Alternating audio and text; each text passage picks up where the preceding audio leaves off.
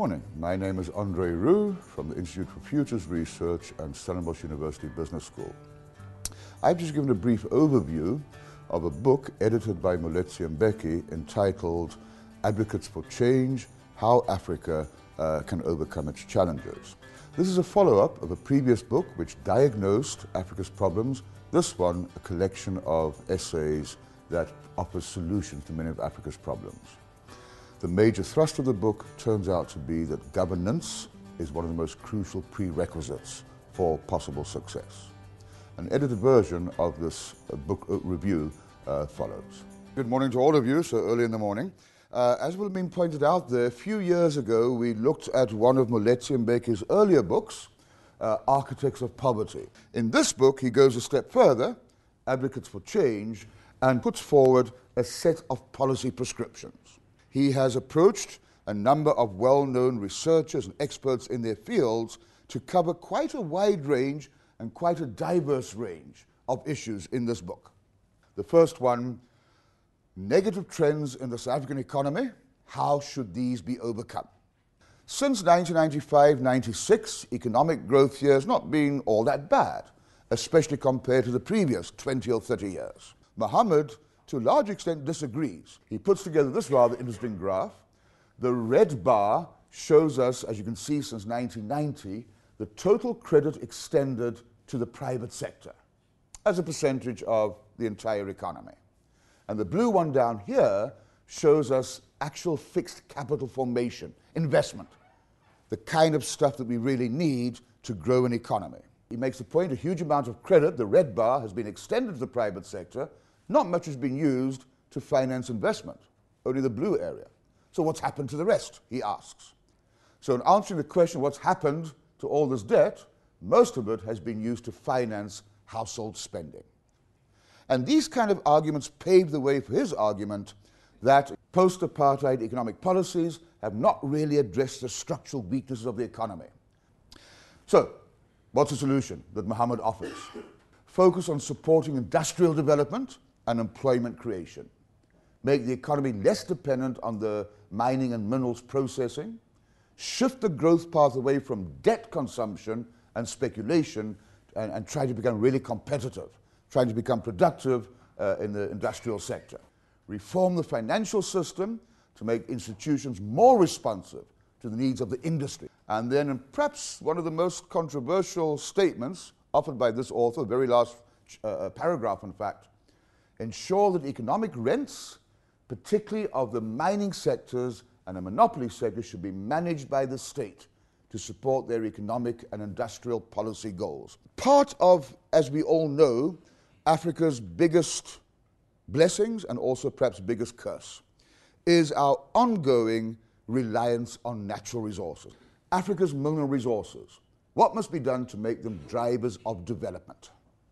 Going back, as you can see, to the early 1900s, it is, if you like, a basket of natural resources, of commodities, and we measure the price of the basket and discover that the price of that basket peaked just before the First World War. And then for the next roughly 1 century, or 90 years, the price generally moved downwards. But interestingly, within 10 years, that collapse in prices was restored with even a bit more. How do we translate the current commodity boom into growth and development? Resource rents can be defined as returns in excess of the expected or average return on capital. The suggestion is use these, let's call it excessive returns, to improve the basic physical and knowledge infrastructure of the nation, to start developing agriculture, forestry, tourism. It's about downstream value addition, upstream value addition, technology and product development. We can use all of this for regional economic integration.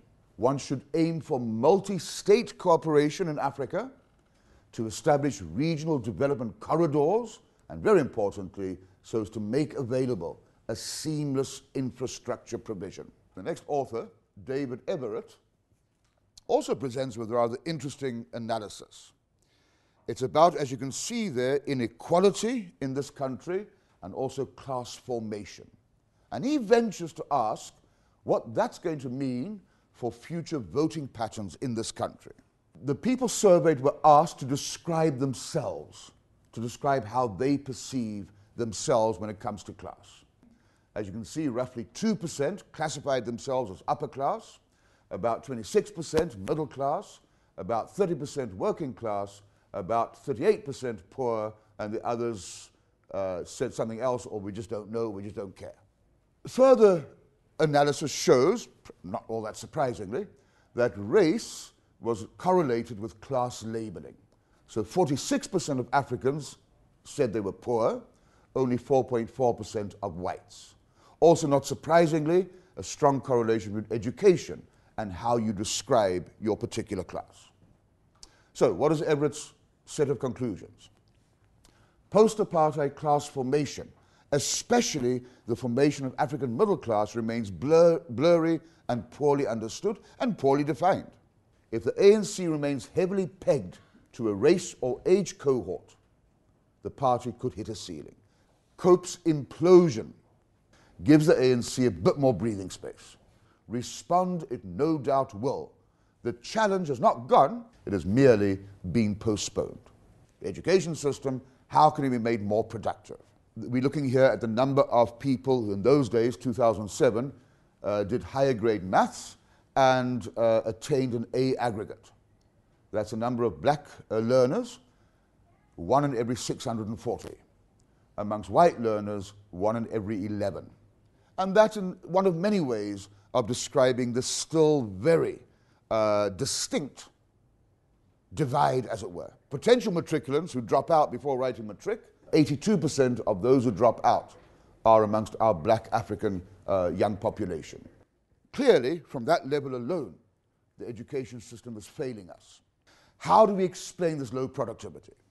He says we suffer from a lack of what he calls systematic routines and rituals. Little things like being at school on time, not just by the learners, but by the educators as well. The knowledge problem, at least two kinds of knowledge problems that educators have. The actual content of their subjects, and also knowledge of how to teach a particular subject. Too much bureaucratic and administrative ineptitude. Lack of accountability, and a general lack of capacity and expertise to run a school or to run a schooling system. The final question, of course, is, well, what now? What are we going to do about it? What can be done? He says, restore political authority over schools back where it belongs. The authority belongs with government, not teachers' unions. Mike Harrington identifies some obstacles and proposes how to possibly overcome these obstacles. He looks at international research on the topic. The percentage of the population aged 18 to 64 that is involved in early stage entrepreneurial activity, in other words, starting a business. Then we find this kind of relationship. And then we superimpose upon that, and South Africa comes in there. Now, if you assume that we should be on the curve, if we were on the curve, implication is that rather than being at barely 5 or 6%, our entrepreneurial rate should be close to 13% if we were matching or fitting the curve. Why does our early stage entrepreneurial activity lag behind countries at a similar stage of economic development? Education and training, we need to retrain teachers. And then controversially, and yet not exclusively, he reckons that, you've got to think about good old-fashioned economics. If there's a shortage of teachers or educators in some disciplines, pay them a premium. Make teaching for maths and science teachers more attractive. Access to finance. It is simply very often too difficult for small business or aspiring small business to gain or to get hold of some startup money.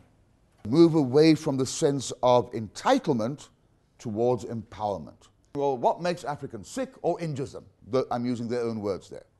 Anything ranging from the failure of health systems, the failure to deliver decent, proper health care, inadequate number of healthcare professionals, and in many cases, healthcare professionals prefer not to work in Africa, but to work beyond Africa's borders.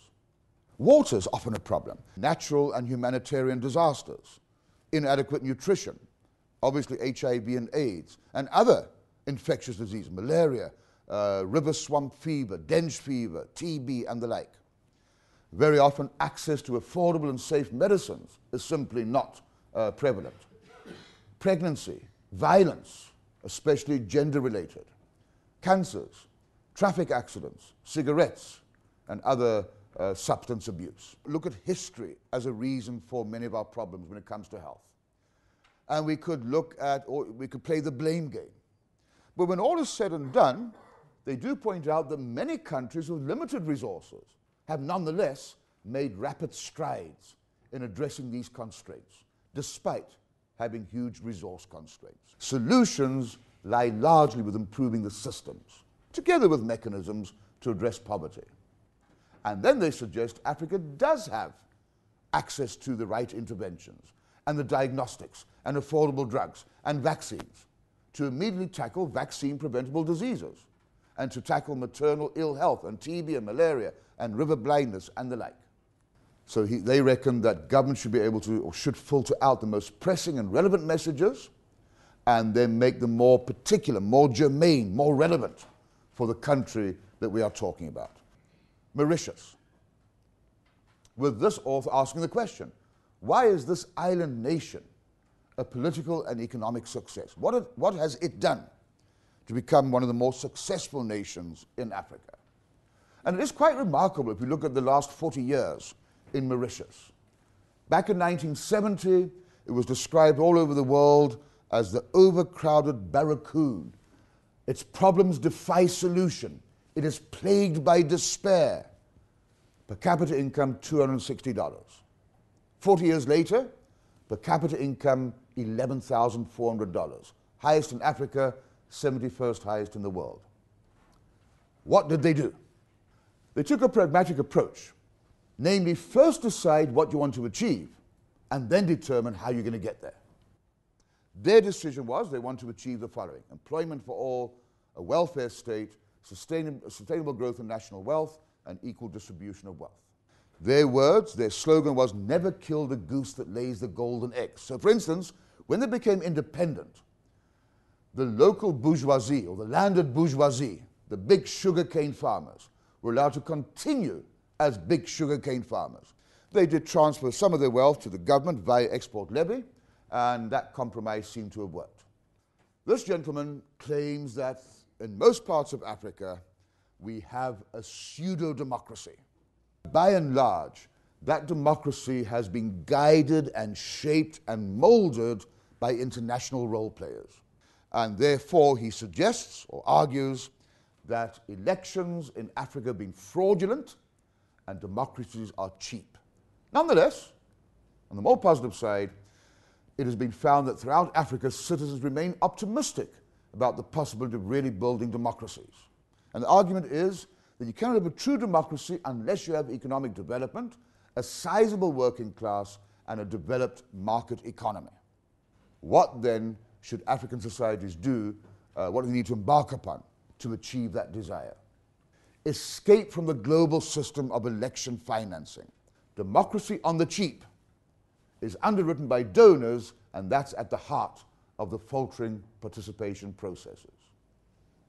Recognize the trade-offs between creating functional parties for sustainable democracy versus the inordinate focus on building NGOs. Install the preconditions of democracy, property rights, a thriving middle class, expanding the private sector. And then finally, he says we need to take a closer look at the trade-off between democracy and development. Barely 30% of arable land in Africa is being used as arable land, which implies that we are totally underutilizing our food-producing potential in Africa. What are the issues and challenges for agricultural productivity? The diversity of cropping systems, undeveloped markets, minimal mechanization, limited seasonal financing, trying to compete with food aid, the dominance of weathered and inherently infertile soils, weak support systems, poor policies. All of those, and perhaps a few more, explain why agricultural productivity, especially in the traditional sense of the word, has been woefully inadequate for so many years. So, what to do?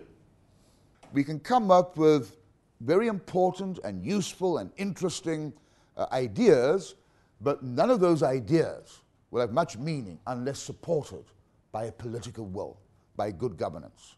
In many countries, there's the kind of assumption that unregistered land is automatically state-owned land, and he questions that. There's also an assumption that common land is private land, and he questions that as well. You need to have land tenure and property rights, but they need to be very carefully and precisely laid out. Investing in social and physical capital, improving technology, but at the same time promoting traditional principles of agriculture, commercialize smallholder agriculture, develop the value chain, make trade open and transparent and fair for smallholder farmers. And then obviously, thinking longer term, we have to start thinking about the impact of climate change in all kinds of strategies. The last two are similar: reindustrialization and regional cooperation. In the early years following independence, we found that manufacturing production in Africa grew by a fairly healthy 5.6%. Since then, growth in manufacturing has slowed down to 1.7 and 3.1 respectively. Some arguments put forward for this: individual markets in Africa are too small to really sustain a constantly growing manufacturing sector. Another problem is technological dependency. To really keep up this kind of growth and productivity, you need to be able to get hold of, if you like, the most appropriate technology. And then many would also point out that some of the reasons for this include the 1980 structural adjustment programs imposed upon Africa, so it is argued, by the World Bank and the IMF. Do we want regional integration in Africa? And if we do, is it plausible? And the point here really is it's not one or the other. It shouldn't be one or the other. It should be globalized whilst considering and whilst accepting that you also have regionalization. Nonetheless, he says, well, we need to give it a very careful thought. And more people are saying maybe we shouldn't go for an African Union kind of idea. That's perhaps too ambitious, but rather sub-regions. And in essence, this gentleman's saying more or less the same. It leaves us with a similar topic, regional integration, from a different author. First of all, intensify political and institutional reform. He reckons empower the African Union. Develop and strengthen national and regional regulatory authorities to facilitate market-driven operations. Facilitate cross-border and FDI in setting up industries that can add value. Capacity building policies. We need a speedy integration, informal and subsistence economies. So it's not just the formal economy, it's also the informal or subsistence economy, which should be part of this regionalization. The right kind of education, invest heavily in human capital so that you're able to do the right thing and move beyond just producing natural resources. I want to leave the last word to the editor of this book, Moeletsi Mbeki. There is nothing unavoidable about Africa's political instability, about Africa's underperformance, about Africa's falling health and educational standards, about Africa's inability to advance regional integration and to raise the productivity of small-scale agricultural systems. People, he argues, in Africa have had enough of the arrogance, the corruption, the ineptitude and incompetence of Africa's ruling elites. And he suggests that this country's government has become complacent and that they are saying to themselves, as many others are, we don't have to worry about an Arab Spring. So don't worry. And Mbeki says, maybe we do need to worry. The common message does seem to be implied over here, and that is, over and above each issue and each country's unique idiosyncrasies, underlying any kind of success will always be good governance, goodwill, political aptitude, bureaucratic aptitude, not ineptitude, aptitude. And without those things, the best laid plans of mice and men will simply not be successful.